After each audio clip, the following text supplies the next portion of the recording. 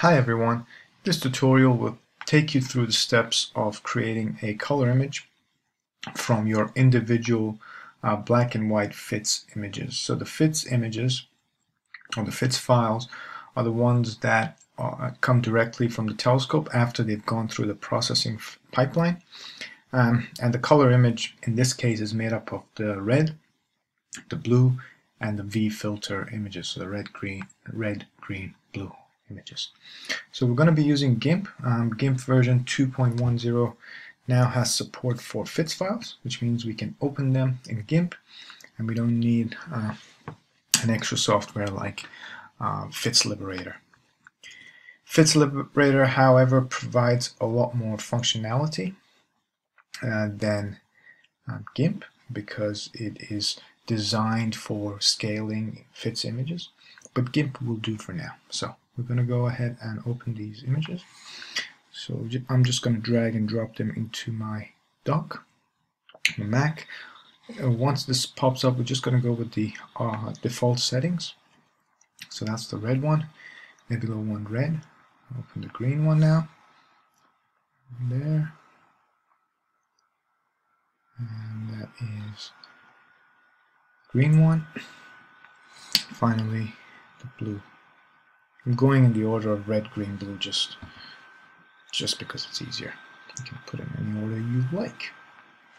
So now the first thing we've got to do is we've got to stretch the image. Right now the data in this image is essentially white, as you can see the white dots, and black.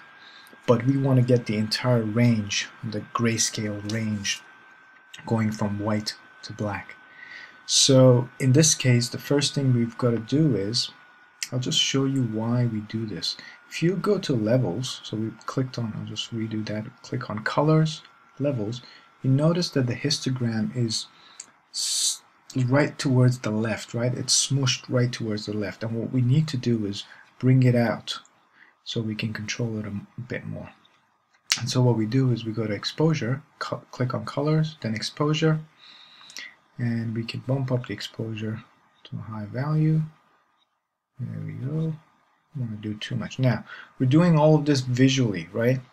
We're trying to get as much detail as we can without overexposing the white regions. Now, it is also dependent on your image, but the most important thing at this stage is just to get enough information out. So once you're happy with the exposure, I was happy with the exposure, I clicked OK. Do it again, color, exposure, bump it up to a high level. Just going to take it up to there and go OK. That's done. The next thing we're going to do is we're going to click on color, levels. Now you can see that the histogram is broader and it covers the gamut of the range from white to black. What we're going to do is we're going to try and cut off those pixels over there that we don't need. We're making it darker there. Oops, we shouldn't have done that. Back again. So we can get the white back up again. Now the white, you've got to be very careful because as you make it more white, you lose the white regions. They get overexposed. So you don't want to do that. You want to get as much detail as you can, and you want to make the sky as black as possible without losing too much detail. Again, can't emphasize this enough. This is all visual, right? Click on OK. We apply the same thing to our green image or V filter image. Take the exposure. We bump up the exposure as much as we can, trying not to lose detail or overexpose it too much. Click on OK, levels, colors, levels. Now we get the histogram. We cut off the black as much as we can get the sky black. A little bit of detail there. Now as you play with this yourself, you'll get a feel for your own images. Because every nebula is different, the amount of exposure for every image is different. So while you are playing with different types of objects, you will get a feel for how much to bump up the exposure now. Okay, that is our blue image. Levels. Cut that on. Probably should have done that a bit more carefully, but that's okay. for the purpose of this tutorial, and then click OK. So we have now our red, green, and blue images. Now we need to combine them into one file. So let's go to our red image. That's our red image. Let's rename this layer to be red, so we are aware of it. Let's take a blue image. So now what we green image, sorry, V, which is our green image. I just said blue accidentally. Select all, edit, copy. We go to our red file and we go edit, paste. It's pasted it there. We're going to call this visible. Actually, I'll call it green. Hit enter once you type in the name. There we have our green, we have our red, green, and now we go to our blue, edit, select all, edit, copy, we go to our red file over here and we edit, paste. Double click on that and type in, oops, blue, and hit enter. Okay, so now you have your three filters, or your three images taken in three different filters stacked up on top of each other. Now we're going to color them. So we're going to color them relevant to the name of the image. So here we have the red image. What I tend to do is turn everything off and just turn them on one by one. You can just click the eye icon here, excuse me, turn it on and off. So red, colors, oh, forgot one step, most important thing, image mode.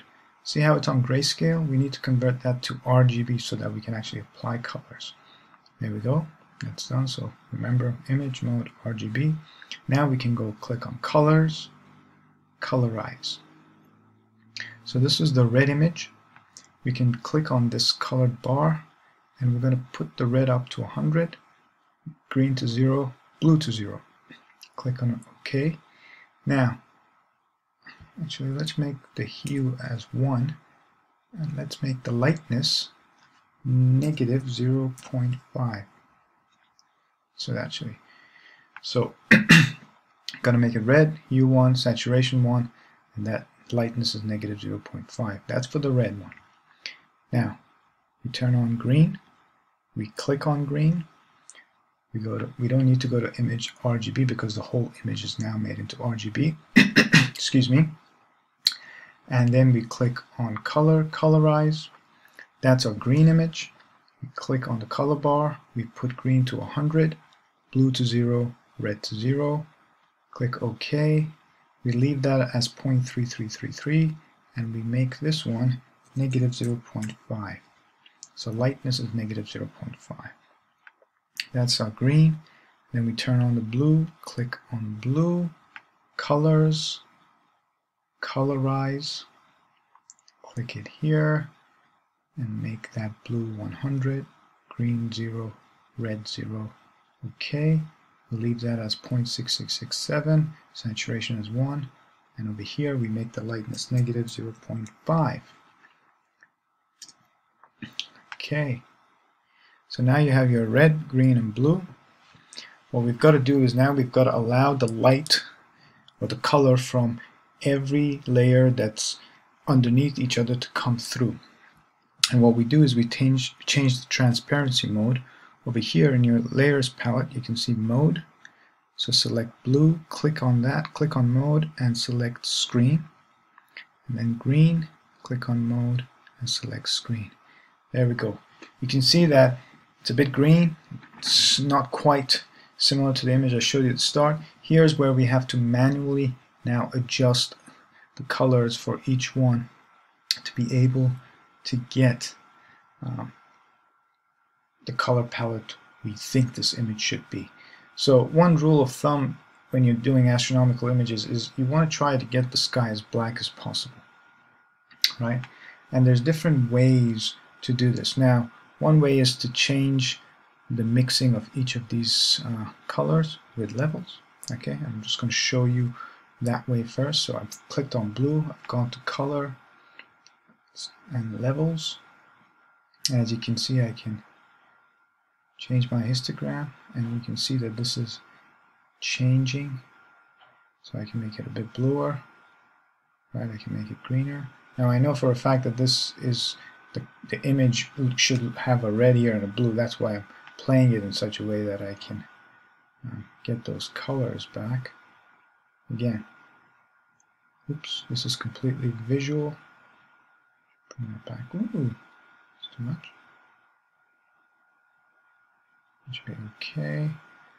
I can go to the red, colors, levels, and I can do the same thing with the red one. That uses the sky. So once my sky, oops, that's too much. Once my sky is as black as it can be, now depending on how your monitor is calibrated, you will get different tints on your screen, but play with it. You will get a hang of it for your monitor. What you can do now is, once you get it to a stage that it's roughly okay, you can go and click on this icon over here, Layers menu. I'm going to do it again from here. You can do it either from that icon, or you can do it from up here, Layer, New from Visible. So now it creates a merged layer called Visible, combining all of those three. So I'm going to put that up there. There we go. Just drag it on top. I'll turn these off because I don't need them. There. So our visible layer, now we can actually go into colors and we can play a lot more with this. For example, if we want to bring out a bit more of the reds, we can bump up the saturation a little bit. Oops. Bump the saturation up a bit more. We can still go into levels and we can make the sky darker. We can bring a bit of the vibrancy back. Right?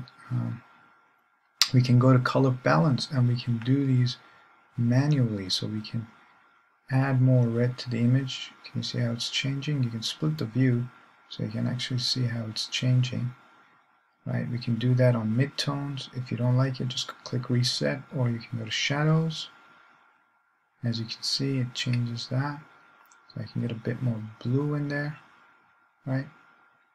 But remember, if you change it, it's going to change it all over the image. So you've got to be very careful when you're doing that. Or you can change your highlights. And within your highlights, you can make it a bit more green tinge. There you can see the middle one changes. We don't want that. So you can play with these as much as you want to get roughly the color that is suitable for that image. Now, people can take artistic freedom and make it all sorts of colors, but this is what's called the Hubble palette. If your eyes were sensitive to light in these wavelengths, very sensitive to light in these wavelengths, and could detect this slight nuances in the colors, you would be able to see this object like that, right? That's the foundational thinking behind it. So basically at this stage you should have an image like that, and then you can go and save your file in whatever format you want. You can save it as a TIFF file or a JPEG file using GIMP. But this is basically where it is at. As I said, there's a lot more control. If you think you can make more changes, you can go into these individual layers and make those changes. So that's the basics of it. Feel free to play around and see how it works for you. Thank you.